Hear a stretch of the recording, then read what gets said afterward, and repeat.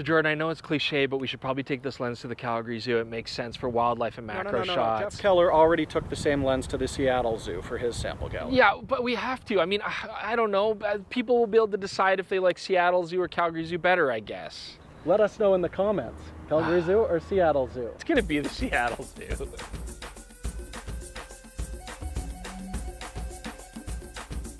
Welcome back, DPReview TV viewers. It's Chris Nichols here. I've got the brand new Tamron 150-500 III VXD VC. So this is the new Sony E-mount telephoto lens here from Tamron. I'm excited to play with it. We've got a good location. We're just gonna get sample photos in the Calgary Zoo. Yeah, let's go see what this can do on some wildlife. So you really want to do the montage music for this next bit? I got it covered. Here we go.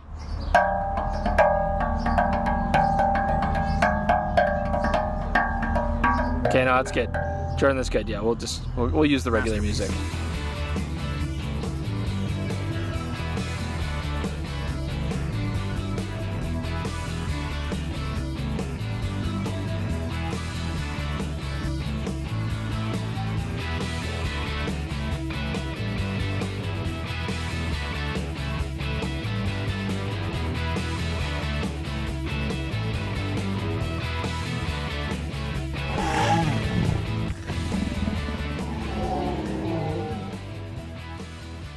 All right, we're back. We had a nice time at the zoo. We've had a chance to review the images. Let's talk about the Tamron 150-500. The first thing that I noticed was actually how it was quite easy to carry. Although this is a telephoto lens and a fairly bulky lens, it really wasn't that heavy or that burdensome to carry it around. So this is actually less than a knocked. It's 1.88 kilograms, which is this many pounds, Jordan, do it.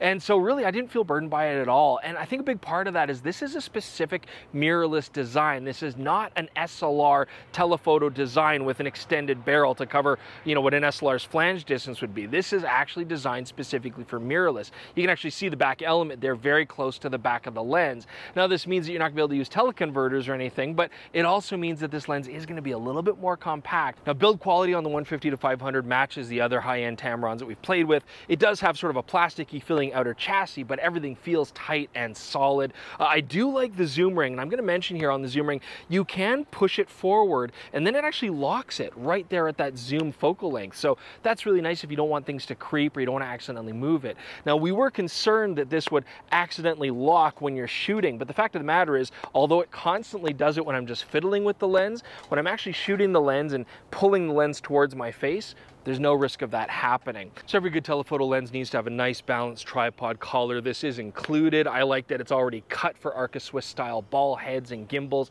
That's a nice convenient factor. Now, as far as rotating the collar, so you want to do vertical shots, unfortunately there's no actual mechanical click stop. I mean, that's a nice feature. It's missing here. We just get paint markers, but you know, you'll get used to that. It's not a huge deal. As far as controls go on here, the standard stuff, we've got focus limiter switches, autofocus and manual focus. I will say though on that topic, the manual focus ring, it does feel a little bit sloppy and it's focused by wire on the Sony bodies. So, you know, manual focus was quite fiddly. It's gonna take some practice. And I know for video work, Jordan's not gonna like the manual focus capability on this. However, when it also comes to stability, this lens does have Tamron's vibration control. You've got your on-off switch here and of course multiple modes, whether you're doing stationary or panning. The last thing I want to mention here on this lens, it is rugged, it is weather sealed as we'd expect, so don't worry about taking this lens out on overcast or rainy days when you're trying to hunt for wildlife shots. Now, a lens that you're going to use a lot for wildlife needs to focus quick, but this has Tamron's linear motor in it, very similar to what we saw in the 70-180. We were impressed with that, and we're impressed with this. It was silent, very fast. As you can see here, it's snappy, even from close to far distances. I was very confident that this lens was able to focus and track the animals that I was trying to shoot. One thing I will say, though, this is third party on a Sony body, so if you're using the A9 or the A1, keep in mind that Sony will limit its maximum frame rate to 15 frames per second when using a lens like this. Now, what about for video work? Well, I've already talked about how I didn't love the manual focus control, but what about breathing? It was actually very impressive. You can see here at 150 millimeters, the breathing is there, it's minimal, but when I went to 500, which is often where you're going to use something like this, it's actually very well controlled, as you can see here. So for video shooters, if you can get over the poor manual focus by wire, you actually might really like this for video work. Now, I'm happy to report that when it came to optical issues and defects that we might encounter center on the 150 to 500, there really wasn't anything major at all. I mean, first off, no problems with flare. You got a nice big front hood here as well to protect the front element from stray light. Chromatic aberration, where you get color on the edges of high contrast areas, didn't really notice anything there that I couldn't easily correct for in post. And really, longitudinal chromatic aberration, the only thing that's really difficult to fix in post that we'd worry about, on this lens it was almost non-existent. You can see here in the foreground and background out of focus areas where you'd expect to see a color cast, this was nice and clean. So overall, this lens behaves very nicely. Now, when we go to the zoo, they've got some interesting conservatories there, lots of butterflies and beautiful flowers and stuff like that. And I normally take a dedicated macro lens with me, but I wanted to try out the macro capabilities on this lens because they're actually quite excellent. This does its best work at 150 millimeters. You can see my working distance is right about there, which is really nice. I don't feel like I'm right up there scaring butterflies and insects away. Give me a good amount of space to work with. And I'm getting approximately 1 to 3 life-size reproduction on a full frame camera. Not bad at all, albeit with a fairly bulky lens. So the only issue I'm going to say there is, of course, depth of field is very shallow, so VC helps, and I got to make sure my focus is accurate. And my field curvature on this lens is fairly significant, which means if I focus in the center of something, the corners do tend to go pretty out of focus. So make sure that wherever you are focused, that you're accurately focused in that spot. All right, let's talk about sharpness on the Tamron 150 to 500. We're going to start at the 150 millimeter range.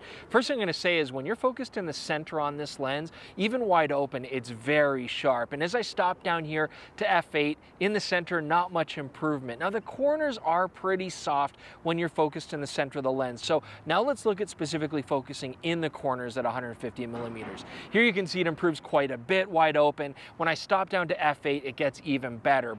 Now let's look at the center of the image shot at 500 millimeters. It's a very similar story. I was incredibly impressed with how sharp this lens is in the center wide open, and even stop down here to f8, we're still not noticing much improvement because it's already really good on the A7R III sensor. So here we've now focused specifically in the corner wide open at 500 millimeters. You can see again, it is somewhat soft, and if we stop down, that does help the corners a little bit.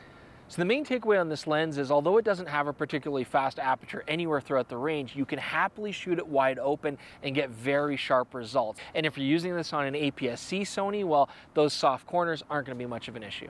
So in conclusion, this lens was really nice to use, but it's going to get absolutely compared to the Sony 200 to 600, which is kind of the gold standard right now for that kind of extreme telephoto range.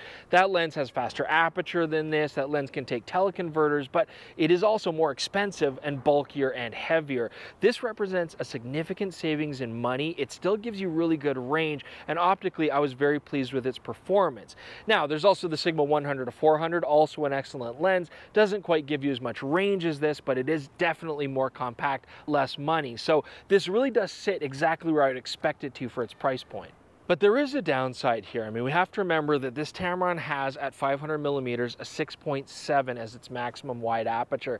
That's not great. And we're shooting on very bright sunny day. I got a lot of sample photos for you guys at 100 ISO, so the camera isn't really factoring into the image quality. But in realistic terms, a lot of the shots I had to do were at higher ISOs, 400, sometimes 1600 or higher, because I can't get motion blur with a 500 millimeter lens like this, and I needed a fast shutter speed. Even with image stabilization involved here, 500th of a second was kind of the slowest that I want to go on moving animals. And even still, I did have a lot of shots that I couldn't use. So keep in mind that if you buy this lens, you might be very often raising your ISO in order to get sharp pictures, and that's going to factor into your overall image quality. Anyways, I hope this video helps you guys decide if this lens is right for you. Thank you guys so much for joining us, and please do subscribe to the channel. Go to DPReview.com. You can check out the sample galleries that we got from the Calgary Zoo. Otherwise, we will see you guys soon.